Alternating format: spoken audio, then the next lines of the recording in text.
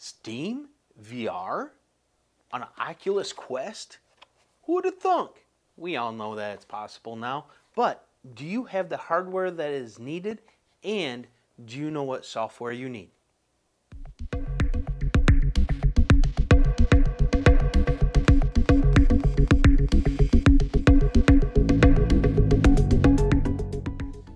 Okay, so you want to run that SteamVR with this thing. Yeah, your Oculus 2. Well, we have software and hardware that we have to take into consideration. First thing I want to talk to you about is your Wi-Fi. You have an AC router, okay? Unless it's one of the beefiest AC routers out there, I would not attempt it. I have a Linksys AC 1900 or 1900 AC. That one just isn't gonna handle it.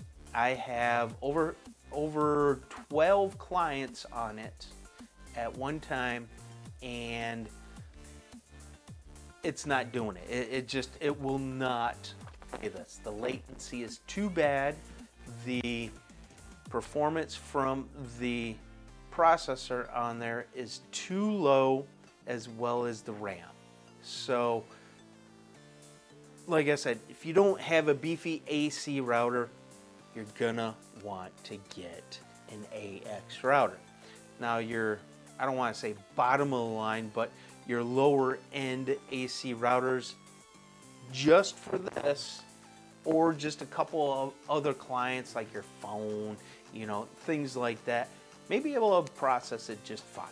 So you can do that. And the one that I recommend is the TP-Link AX 1500. Okay, that is the one that everybody's raving about. It's between $70 and $80 right now, and it's not a bad thing if you have just a few clients to put on there, as well as your Oculus Quest. So this is what I'd recommend if you're gonna just run that on this, as well as a few clients, or if you want to just make it an access point, you can do that and then be good that way. With that being said, what I picked up after all the research I was doing last week was this. The Asus, what is it called? AX 5400 dual band RT AX 82U. I know, it's a mouthful. And all the bells and whistles on here, I didn't even have to engage in order to get this to work at all. I didn't have to put the QoS on. I didn't have to do the gaming application or whatever it's called on here. I didn't have to do any of that in order to get this to run very well with the Oculus.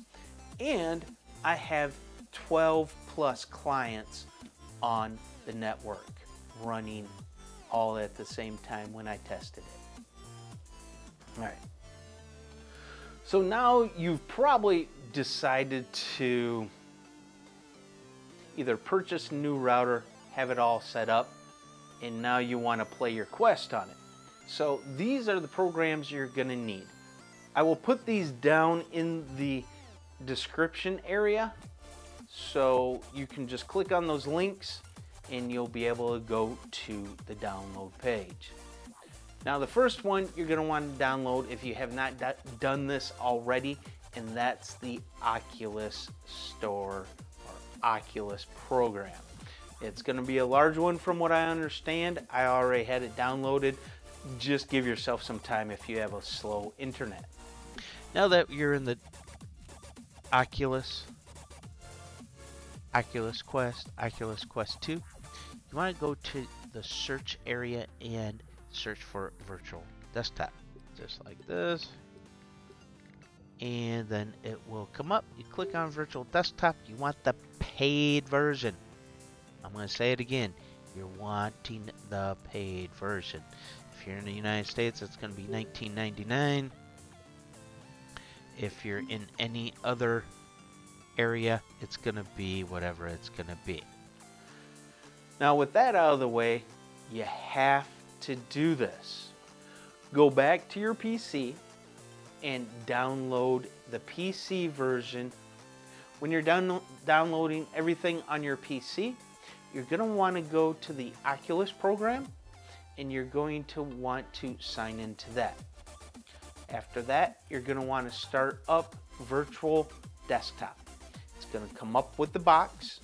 You're going to want to sign in with your sign-in for your Oculus Quest sign-in or the Facebook sign-in, whichever one you're using. When I did this, I had to use a Facebook sign-in. It's just the way it was. Now, once you're done with configuring that, there are other things that you're going to want to configure. After you launch Virtual Desktop in your headset, you may get this right here. You may get just a blank screen with nothing there. You want to hit your left controller menu button. That will bring this up.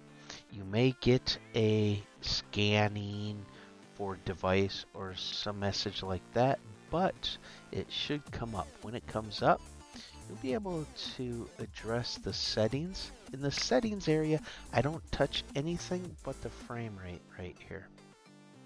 And I match that up with the streaming frame rate.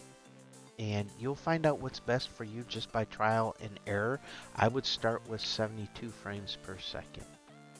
Now on the bit rate, I would start at 65 megabits per second and work your way up to, I believe it's 95 is where you're going to want to have it. Somewhere in between there will be your sweet spot. I have not played with it. I don't play on the Oculus that much. Most of my stuff is on SteamVR. And I have a headset, the HTC VIVE, that I use for that. Now let's see. Like I said, settings is the only thing you're going to want to do. Streaming, you're going to mess with mostly this stuff right here. Over here, you can leave that checked. It doesn't matter. If your GPU does use it, great. If it doesn't, it won't matter. Increase color vibrancy. I don't think I checked that one or unchecked it, as you can see, but I did uncheck video buffering and extra latency mode. I unchecked these two right here. I left unchecked. Let's see here, and right here, this is the only thing that I was in question about. So I tried these two things and I went back down to this right here. Like I said, I haven't tweaked it out. I might be able to move it up here. I have a Vega 64, so I'm probably somewhere in between there, and I might be able to get away with a medium graphics quality, but that's probably the only thing I can change right here. Now, at that point, you'll definitely find out if it's working on your old router if you use that.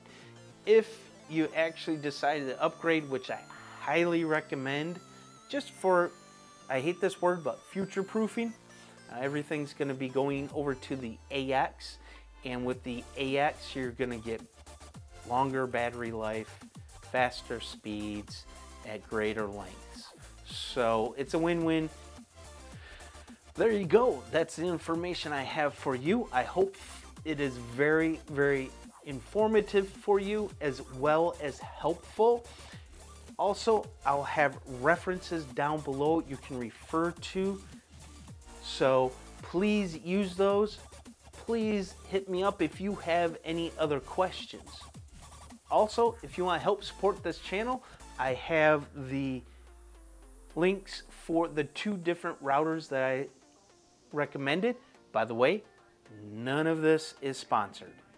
If you like this video, please hit that like button Subscribe and hit that notification bell for more videos. And this is Chris saying out.